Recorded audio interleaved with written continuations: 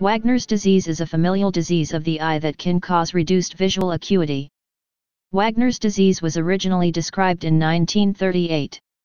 This disorder was frequently confused with Stickler syndrome, but lacks the systemic features and high incidence of retinal detachments. Inheritance is autosomal dominant. Genetics. Wagner's syndrome has for a long time been considered a synonym for Stickler syndrome.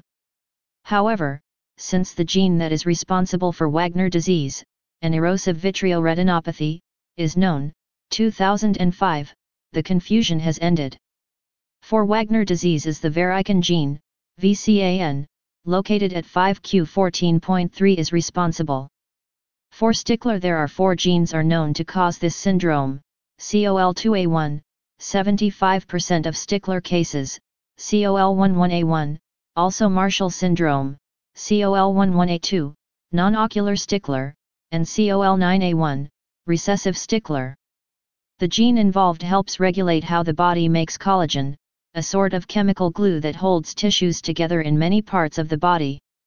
This particular collagen gene only becomes active in the jelly-like material that fills the eyeball. In Wagner's disease, this vitreous jelly grabs too tightly to the already weak retina and pulls it away. Treatment. Most people with the disease need laser repairs to the retina, and about 60% need further surgery. History.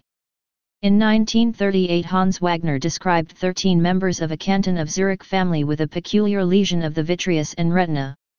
10 additional affected members were observed by Boehringer et al. In 1960 and 5 more by Ricci in 1961. In the Netherlands, Janssen in 1962 described 2 families with a total of 39 affected persons. Both families had only ocular features. Alexander and Shea in 1965 reported a family. In the last report, characteristic facies, epicanthus, broad sunken nasal bridge, receding chin, was noted.